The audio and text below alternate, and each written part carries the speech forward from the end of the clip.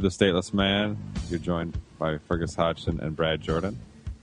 We are on the Overseas Radio Network, and we're speaking with Debbie and Joseph, creators of housesittingexperience.com.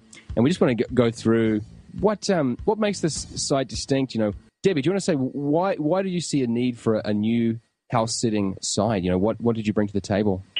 Well, I think what makes our site a little bit different is the community aspect of our website. I love nature photography, and I do a lot of photography, so we include a lot of stories. We're going to have lots of video. I think we include a lot more multimedia so that people can really experience what it's like to travel around and see different places and actually live in different places. We're all over the net on Facebook. Do you recommend that people travel as a couple, as you have?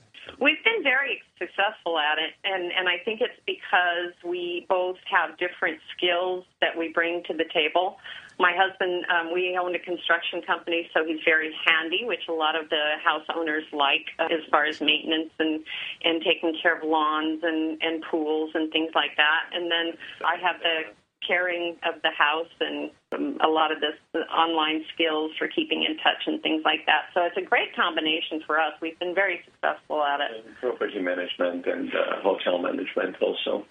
Right. Also, a big consideration for a lot of homeowners is we found that 80% of the homes that we do sit have pets.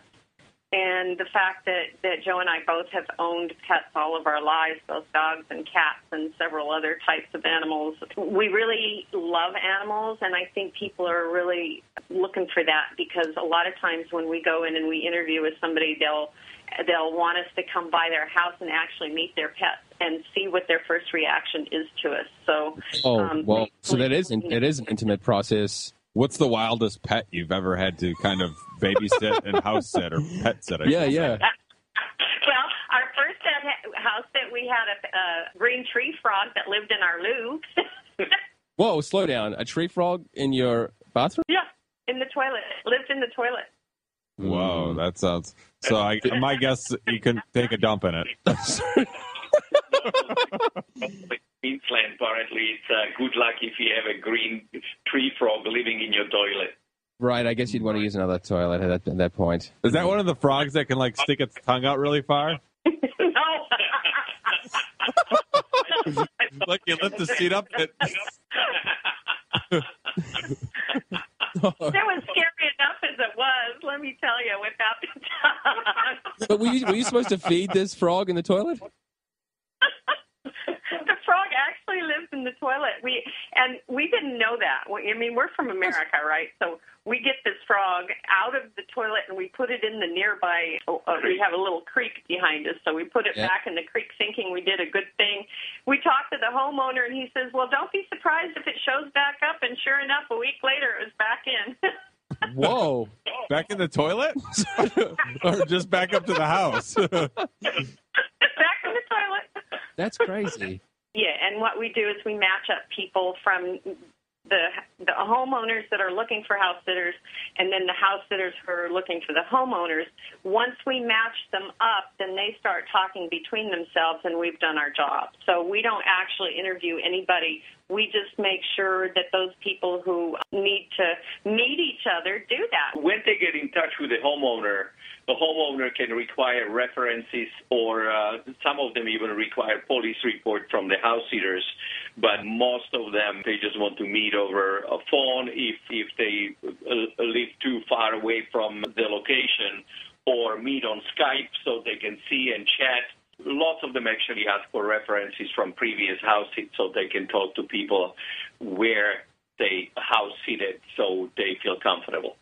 Right. Actually, that's wonderful that we have Skype these days. That really breaks down a lot of the barriers there. What I think is, I really think that the energy that you put out there is what you get back. And that's one of the things that I think really makes our site different is we have a really good energy going on with it, attracting people who really like serving other people. The house sitters, it's such a win-win. The homeowners really want to find people that are going to take care of their home and take care of their pets and just love them to death. So we like to put that energy out there, that we love people who love pets, and we love people who love win-win situations. So that, I think, gives us a little edge on that, too. Everybody wins kind of thing, Right. Makes sense to me. Yeah, but you are based in Australia right now, but what other parts of the world are you seeing activity in this realm? Are there particularly attractive areas for house sitting, areas of the world? I'll tell you what, Australia seems to be a really popular place, but really, truly, it's something that happens across the world, because we've met people here in Australia that just came back from house sitting in America. We've had people who have England and France and all over the world. It's really popular, and I think it's really indicative of the times, because with what's happening in the economy, people are starting to look around. They still want to travel. They still want to have a good time, but they don't have quite the money that they used to or the opportunities. Nice. So this opens up a whole new area, because, gosh, accommodations are one of the largest costs in traveling. And so when you don't have to pay rent, or you don't even have to pay utilities a lot of times, it really makes a difference. Also for homeowners, if they have pets, it's a lot cheaper to have a house sitter than putting a pet into a pet hotel, because over here it costs like $1,000 plus for one animal, Right. So I want to say that, just repeat the website. It is housesittingexperience.com. And we've been speaking with Debbie and Josef Ducic. I don't know, I've probably got that wrong again, but that, yeah. So they are the owners of a new website in the house sitting movement. I want to thank you. I want to thank you so much for your time. It was a pleasure to have you on the show. Right on. So you're listening to the Overseas Radio Network, the Stateless Man. Thanks for joining us.